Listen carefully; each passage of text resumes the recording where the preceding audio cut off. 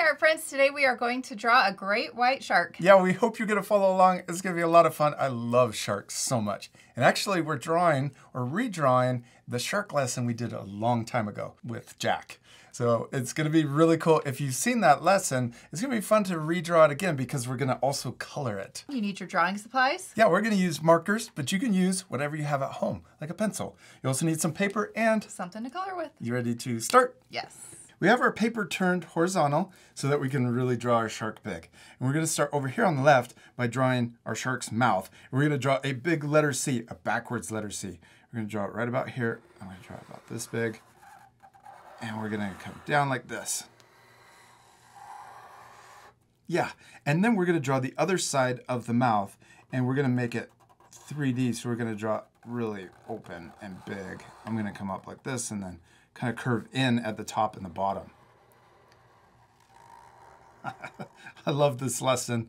It's so much fun. Now we're going to add the teeth and we're going to draw zigzag lines, really sharp zigzag lines. We're going to draw the top teeth on the back row or the back of the mouth like this, coming down. And we can also draw them down here too, coming all the way up. There you go. The sharper, the better. Keep going.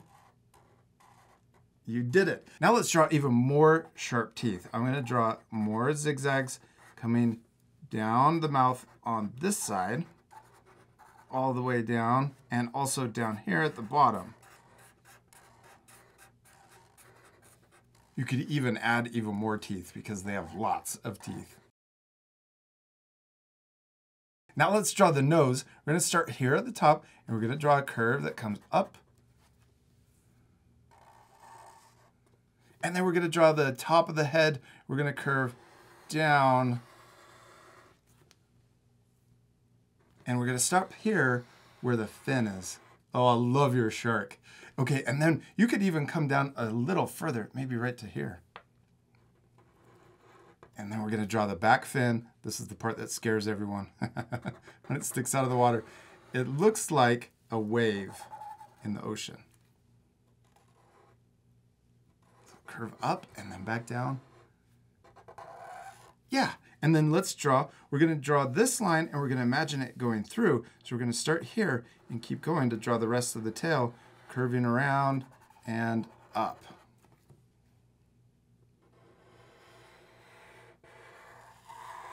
Now let's draw the bottom of our shark. We're going to start here, the bottom of the mouth, and we're going to curve this way underneath, and we'll stop there.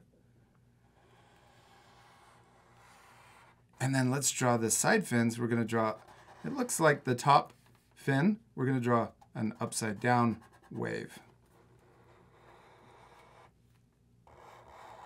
Yeah, now we're going to draw the rest of the body coming around, but we want to imagine this belly line going behind the fin, and we're going to come out the other side here. We're going to curve around. Oh, maybe it'll make it a little easier. I'm going to come here and then come back to it like this, and then connect into the rest of the belly. So we're drawing that tail, and we get closer and closer, almost to a point, but leave a little space here. Yeah, and then keep going.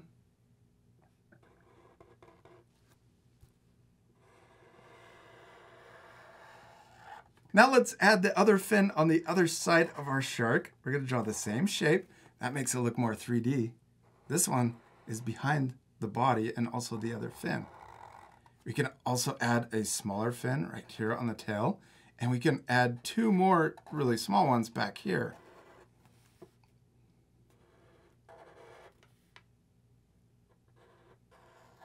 Now let's finish the tail. We're going to draw a curve coming out to the left and also a curve coming out to the right. On the left side, let's draw this line a little longer or taller. Then we're going to draw a diagonal line that kind of comes in like this, and then a short line that comes down.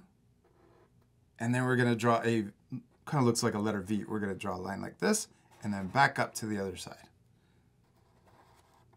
Do sharks have big eyes or little eyes? They have little beady eyes. Yeah, compared to the body, right? We're going to draw a little circle right here. for the eye. And we can also color it in, but leave a little white spot for a highlight to make the eye look shiny. What's our shark missing? Gills. Gills. Let's start right here. We can draw a curve. Let's draw 4 more slits for a total of 5. We're going to draw them a little smaller each one. So there's 1, 2, 3. So we have a total of 4 and then 5. Taryn, we did it. We finished drawing our shark. Well, we're not completely done. Still gotta color it. Yeah, this part will fast forward, but at the end, you can pause the video to match our same coloring. You ready to fast forward? Yes.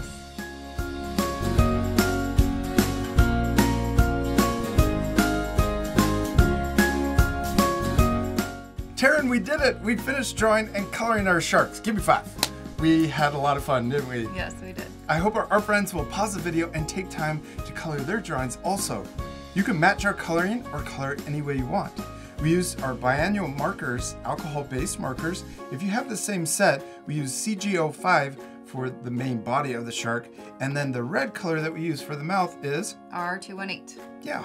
We also use CG01 for a little shading underneath the shark. And a white colored pencil for the highlight. Yeah, the highlight up here. We use our Prismacolor colored pencils, and that goes on top of the marker, which is really cool. You can add that highlight after you've colored it in.